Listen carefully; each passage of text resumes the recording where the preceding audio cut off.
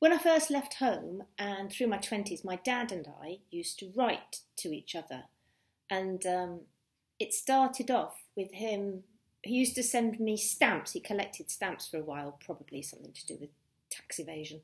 Um, and we would write to each other, "Dear Miss Smedley, dear Mr. Smedley," like that, very formally.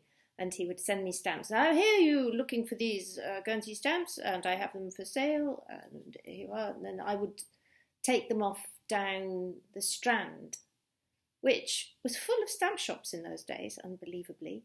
I'd take them to Stanley Gibbons and all the others and just see, get the best price and flog the stamps, and then I'd have some money to live on.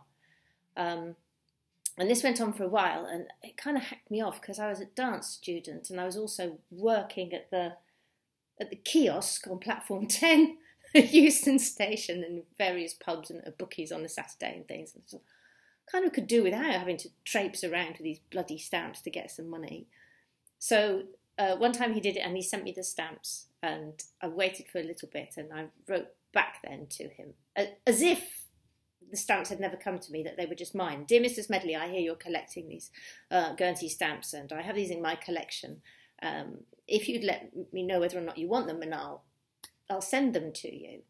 And he wrote back and goes, "Dear Miss Smedley, yes, I would very much like to buy these stamps off you, and here is the cheque, and perhaps you'd like to put them in the post. It'd be good to have them by return."